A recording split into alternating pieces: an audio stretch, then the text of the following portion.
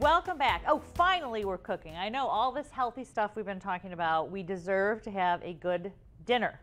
So we are going to be in the kitchen here cooking what's called, what did you call it, Tanner? It's a guacamole chicken. All right, Tanner Duval here is my young friend. He is just a recent high school graduate, and he is working at our local produce market, Monette's. So if you're watching in the Toledo area, all these ingredients are there. So, like I said, you're a young guy, and you're going to make us a healthy dish. Why are you eating healthy? Is this always something you've done, or you were an athlete? All through high school, I kind of ate healthy. I did 3 sports throughout high school. So my diet was always more healthy. I kind of stayed away from, junk food. But now that I've been working at Monette's, I'm more exposed to this sort of food. And I started thinking, there's a lot of different ways that you can combine these healthy ingredients to make something that really tastes amazing. Now, when you were, your main sport was running cross country. So you were saying carbs. You were, a lot of carbs. So you can eat carbs, everyone, but you just have to run cross country and be an 18-year-old boy, and then you'll be perfectly fine. Old ladies, we can't. All right, so the question is, you were saying that a lot of people have a misconception. Now that you work at the produce market, they have a misconception about that. If I want to eat whole foods, it's going to cost me an arm and a leg. And and it really doesn't. I bought all of these ingredients for this guacamole chicken for under $10, and I was able to feed my family of 5 for dinner. So you got a brother and a sister and mom and dad. Yeah, I mean, fairly large family, and most of us teenagers. So I mean, big eaters. Right. So I was able to buy it for under $10, and it's good for you, and it tastes pretty amazing too. I won't lie. I'm excited to see what the deal is here. So you came up with this recipe. First of all, we want to let you know that the Monette's, and I'll put that link up on Rainier Full Plate TV, because we've got a whole good recipe. I've got some of the ingredients are going to run as we do this, but when it comes to how exactly step by step, we do have that on the Monette's page as well. So definitely give them a like if you want good ideas for healthy, wholesome foods, right? All right, so you came up with this idea. What was the light bulb moment? You're looking in the store and you're seeing... I'm stacking avocados, and I'm thinking, I've never really had guacamole before, but you hear all the ads about how avocado is so nutritious and good for you, and I'm thinking, what's another meat that you could kind of combine with it? And chicken is actually really good for you, white meats. So I thought... a nice lean bit of chicken. Yep. So I thought maybe in a way that you could combine that, you could make a superfood. Superfood. Superfood. That's the best way I can put it. That's what Jackie Warner told us in the first segment. Superstar ingredients, things that you want to incorporate into your diet. So let's sort of give this a try here then. Let's do it. Young Tanner Duval. All right, so I need to turn on a burner to get that started. Yes, you do. Okay. Is it kind of high? Yeah, put it actually on medium heat. That's probably better, actually. Okay. All right, so I've got that started. What's the first step in Tanner Duval's Monette's guacamole chicken? First thing you want to do is definitely get your avocado. It's important in guacamole. Chop it up or cut it in half, and you're going to want to scoop it out with a spoon. It can be a little stubborn sometimes, so get that going. Yeah, I know. Need all that squishy sound. Right, all that yummy sound. Okay. Most of your flavor is actually going to come from the lime and the cilantro, so don't be too shy with how much lime juice you're going to put in here. You really want to squeeze that lime for all it's worth. Right. And you, so if you were doing a family of 4 or 5, you would probably want to use a couple of avocado and a couple. I used 3 avocado. Okay. For this, I just had the half here just for demonstration. But I used 3 avocado for a family of 5, and I used a whole lime for the juice. Okay. So I got put it. the lime there. Thank you so much. Kind of put it over your avocado, loosens it up a little bit so you can mash it up. Mashing it up takes quite a bit of time, so I'm going to just kind of get it going and then stop. Right, so then you'll show us what it looked like after you got that in there. Yeah. Okay, and so then your avocado, your guac is kind of ready, and I'll show everyone what your guacamole, you've all had, you're experienced in the world, you know what guacamole looks like. Okay, so then what? Well, the most important part, personally, I think is the cilantro. That's where all the flavor's coming from. Okay. The first time I made it, I didn't put so much in. Be careful. Right. You want to get a ton going here. Just kind of keep mixing it up, cutting in little pieces. All right, all right. I'm afraid.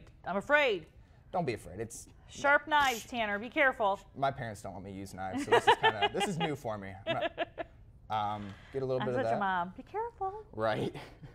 All right, so you put that in the Yep. cilantro in there. Yeah, you're gonna wanna, like I said, mashing it up is really important. Can't get that going right now. Okay. Another important piece is jalapenos. I don't like a lot of spicy food, but No. that's definitely something you can go a lot on, go a little bit on, throw that in there. You know, Mr. Rainier, that's what he calls my husband, Yeah. Mr. Rainier. He likes a lot of spicy spice, And that and would be good for I him. don't. So I'm gonna have to split it up there, or just use a little less of it, maybe. You don't need a whole bunch, and you're gonna Okay. get a little bit of kick. Tomato is another thing you can go a little bit or a lot on. It doesn't add a ton of flavor. It's mostly texture with the tomato. And prettiness. Yeah, So it, pretty. It adds a little bit of color. It does. Onion, definitely. That's something I go heavy on, but I don't know. A lot of people are gonna like that personally. Your girlfriend doesn't No, mind. she loves my onion breath, Mrs. Rainier. Yeah, not so much. Not so much. You still have the same girlfriend, right? I Back do. from the high school I do. days. Yeah, high school girlfriend. Okay, so you've got all those ingredients in there. What's that in there This right is now? garlic powder. You want to Okay. definitely add a little bit of that. You got it all in there. All of it's in and there. then do you put a little oil in the pan here? Just Is that a little the next bit. step? Yeah. Okay. A I'm little not- bit of olive oil? Yep. I'm not going Okay. to use the F word. We're not frying this. We're browning it. Okay. We're browning Okay, it. that's very important. Just a little Good. bit. We don't use the F word on this Yeah, show. especially not. Any kind of any type. Okay. So you've got a little bit of oil in the pan, Yep. which is heating up. You've got your two pieces. We're just going to show you the chicken. Yep. Got the chicken here. And I can get you some tongs so you That don't would be get great. burnt. I don't want to be touching. That's yeah. all right. This is TV cooking, so everyone understands. Thank you. But there's tongs for future reference. Appreciate there you it. go. And then another thing that you can do here, and this is kind of to the chef's choice, is your seasoning. You can go with a little bit of seasoned salt. I use Cajun on mine. You use Cajun I on use yours. Cajun. That Now that's a little more heat. See, you're going back with a little more heat. you don't want to use a bunch. It's Okay. just a little bit of flavor. Okay, so you use a little bit on there. I'm going to spread that around Thank a little you bit so for much. you. Another healthy alternative, if you want to grill this, you can grill it, and that will still give you the desired result. Mr. Rainier doesn't let me touch the grill, Tanner. Oh.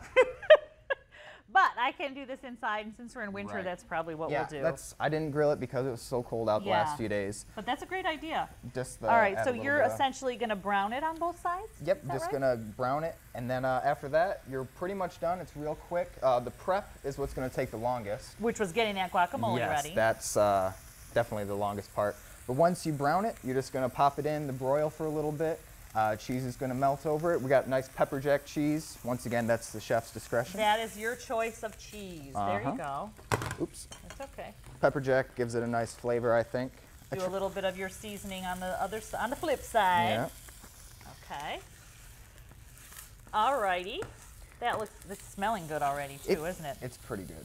It's pretty good. Are you proud of yourself? I'm very proud of myself. For somebody who has never cooked before, starting new recipes, I mean, this isn't the first thing that I started cooking, but this is definitely one of my most successful recipes. I think, and it's going to be famous. It's Yeah, on TV. exactly. Wow. You're just a brand new cook, and here it is on TV. But the idea was pick ingredients that you like, Right. wholesome ingredients, and see if they can work together. Yeah, So it's all about being creative. It's all about being creative. The chicken's already dead. You can't kill it. Exactly. Yeah. All right, so you get this browned on both sides, and it's a fairly thin chicken breast. Let's just show what it looks like when you put it in a pan. Now, you normally did a metal pan, but I didn't have any in here today, so we're going to put that in there.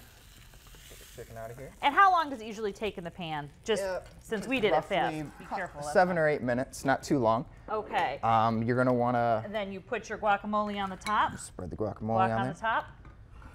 I like a lot of Oh, guac on we there. can call it that. Guac, on the top chicken. Oh, good thinking. Awesome. All right, This and is why then you you gotta put a collaborate. little bit of foil over the top of it too when you're cooking it. I put it under it. just- Underneath yes. it. Okay, so that's another little tip that you'll see when you go to that site. And then throw down the pepper jack cheese and broil it up. Pepper jack throw down. All right, so then you put it in. He's got a real hot oven because he says he's broiling it, so he's got it in the 500 or so degree range.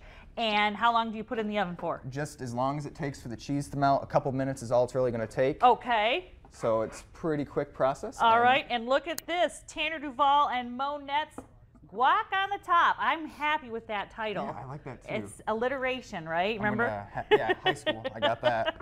All right, thank you, Tanner, and thank you for joining us today. This recipe, we'll link it to you on the website, which is Rainier.tv. Visit us on Facebook, which is Full Plate, Rainier Full Plate, and you will find out exactly how to make Monette's and Tanner Duval's guac on the top. Thanks for watching. How was that? Pretty good? It was great. Thank you for having me. Thanks.